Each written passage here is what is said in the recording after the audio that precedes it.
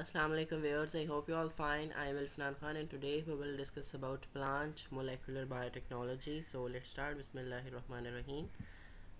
Agricultural plant biotechnology is progressing day by day, and there are three generations of this technology in the fields with numerous genetically modified plant products and byproducts already an invasive part of the marketplace. कि जो agricultural या plant biotechnology है वो progressing कर रही है day by day, और इसकी 3 जनरेशन है इस टेक्नोलॉजी की, जिसमें genetically modified plant products and bio products आते हैं जो कि एक इन्वेसिव पार्ट है मार्केट प्लेस का। Next first generation plant biotechnology, second generation plant biotechnology and third generation plant biotechnology. In 3 generations को हम नेक्स्ट जो है वो स्लाइड्स में डिस्कस करते हैं। Next, first of all, first generation plant biotechnology. The outcome of first generation plant biotechnology remained very successful, where transgenic plants harboring traits of insect pest and herbicide resistance were developed. कि जो first generation plant biotechnology की outcomes हैं वो successful रही हैं। क्यों? क्योंकि जो ट्रांसजेनिक प्लांट्स डेवलप किए गए हैं जिनमें इंसेक्ट पेस्ट और हर्बिसाइड रेजिस्टेंट ट्रेट जो है वो प्रेजेंट हैं। Next, many Asian countries are giving high priority to plant biotechnology research, hoping to improve productivity, farmers' livelihoods and meeting food security demands. कि बहुत ज़्यादा एशियन कंट्रीज़ ऐसी हैं जो हाई प्रायोरिटी देती हैं प्लांट बायोटेक्नोलॉजी की रिसर्च को, ताकि प्रोडक्टिविटी को इम्प्रूव किया जाए, फार्मर्स के लाइवलीहुड को और फूड सिक्योरिटी जो डिमांड्स हैं उनको मीट किया जाए। Many of these countries focus either on food और high commercial value crops to reduce the use of pesticides and herbicides. अब बहुत ज़्यादा कंट्रीज़ इनमें से ऐसी हैं जो फोकस करती हैं फूड पे या हाई कमर्शियल वैल्यू क्रॉप्स पे, ताकि पेस्टिसाइड्स और हर्बिसाइड्स के यूज़ को कम किया जाए। Next, a success story of agricultural biotechnology is the cultivation of BT cotton. कि जो एग्रीकल्चरल बायोटेक्नोलॉजी की सक्सेस स्टोरी है बेसिकली वो कल्टिवेशन है बीटी कॉटन की। Within a few years, BT cotton replaced almost 80% of the area earlier occupied by the cotton developed using conventional breeding tools. कि कुछ ही सालों में जो BT cotton है उसने रिप्लेस कर दिया almost 80% of the area जो कि earlier occupied होता था उस cotton से जो डेवलप की गई थी conventional breeding tool से। Nowadays अब जो है वो BT corn, शुगर केन और अदर क्रॉप्स जो हैं वो इन्वेस्टिगेटेड हैं for commercial release. Next, the technical perspective of the BT cotton. BT cotton was developed by the incorporating CRY1AC gene from the bacterium bacillus थोरेंजेनेसिस। BT, इसलिए इसको BT कहते हैं because B for bacillus, T for थोरेंजेनेसिस। कि bacillus थोरेंजेनेसिस से CRY1 gene जो है लिया गया और कॉटन में इनकॉर्पोरेट किया गया, तो इसलिए इसको बीटी कॉटन कहते हैं। Next, initially the 2 genes encoding CRY proteins were identified and isolated by Monsanto in 1980s। के स्टार्ट में 2 जीन्स जो इनकोड करते थे CRY प्रोटीन्स को वो आइडेंटिफाइड और आइसोलेट किए मोन्सेंटो ने 1980s में। तो उन 2 में से द CRY1AC जो था ये सक्सेसफुली इसको इंट्रोड्यूस किया गया into the cotton genome under कैमवी promoter और एंड नोपालाइन सिंथेज NOS टर्मिनेटर।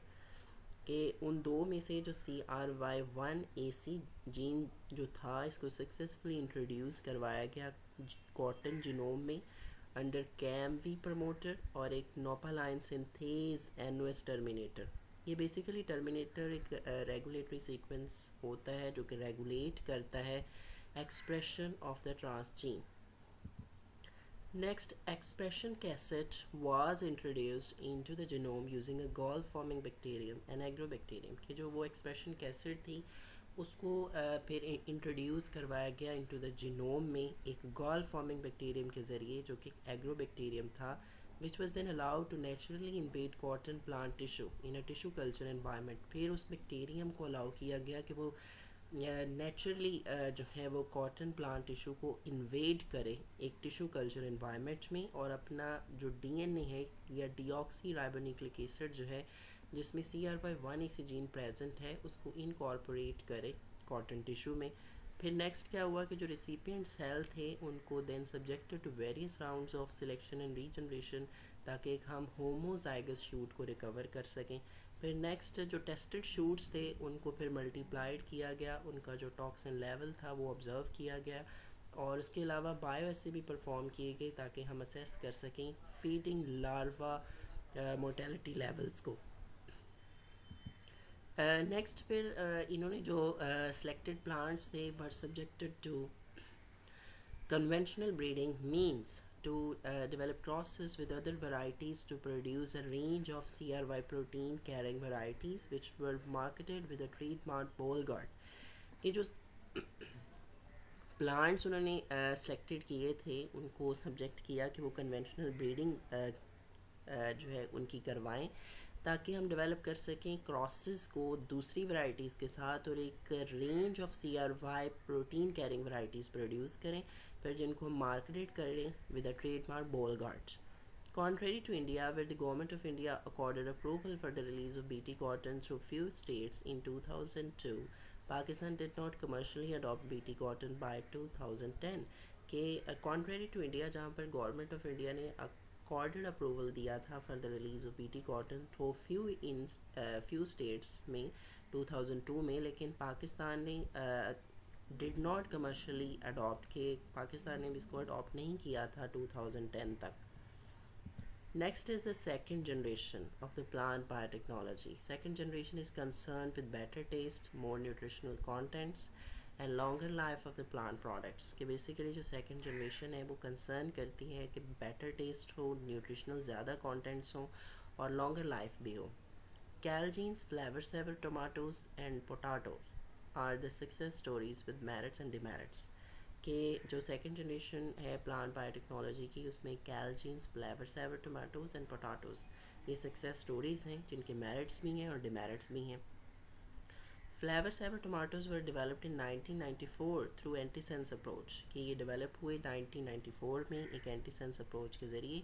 इस अप्रोच को यूज़ करते हुए using the strategy engineer tomatoes were no longer able to produce पोलीग्लाइकोलोनेज an enzyme involve in fruit softening. कि उस एंटी सेंस अप्रोच को या anti sense strategy को यूज़ करते हुए जो टमाटोज़ को इंजीनियर किया गया वो पोलीग्लाइकोलोनेज को प्रोड्यूस नहीं कर सकते थे। ये वो एंजाइम है जो फ्रूट की सॉफ्टनिंग में इन्वॉल्व है। Next, flavour saver tomatoes were not carrying an alien gene, rather a gene normally present in the tomato was blocked so that a normal protein involved in ripening was not produced, giving the tomatoes a longer shelf life। कि ये जो flavour saver tomatoes हैं इनमें कोई alien genes present नहीं है, बल्कि जो इनमें जीन्स प्रेजेंट है नॉर्मली उसी को ही हमने ब्लॉक किया है एंटी सेंस अप्रोच के ज़रिए। तो फिर वो जो नॉर्मल प्रोटीन है क्योंकि हमने वो जीन को ब्लॉक कर दिया है, फिर क्या होगा जो नॉर्मल प्रोटीन्स राइपनिंग में इन्वॉल्व थी वो प्रोड्यूस नहीं होगी, तो जिससे फिर टोमेटोज़ को लॉन्गर शेल्फ लाइफ मिलेगी।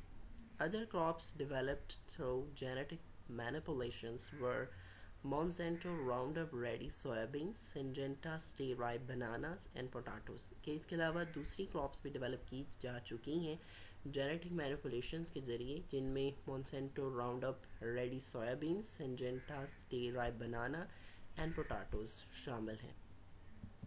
Next is third generation plant biotechnology. Development of transgenic plants for cost-effective and plentiful availability of the industrial products. For example, enzymes, biosensors, plastics, cosmetics, and pharmaceutical products such as vaccine, antibodies, and therapeutic proteins are the main promises of the third generation biotechnology। कि basically जो third generation plant biotechnology है इसमें transgenic plants की development की जाती है coast effective और प्लेंटिफुल availability of industrial products के लिए, जिसमें इंजाइम्स आते हैं, बायोसेंसर्स हैं, प्लास्टिक्स हैं, कॉस्मेटिक्स हैं, और इसके अलावा फार्मास्यूटिकल प्रोडक्ट्स भी हम ट्रांसजेनिक प्लांट से ऑब्टेन कर सकते हैं, like vaccines, antibodies and therapeutic proteins. ये बेसिकली इसके मेन प्रोमिसेस हैं थर्ड जनरेशन बायोटेक्नोलॉजी के। सो I hope you get the idea. Thank you so much for watching. अल्लाह हाफिज़।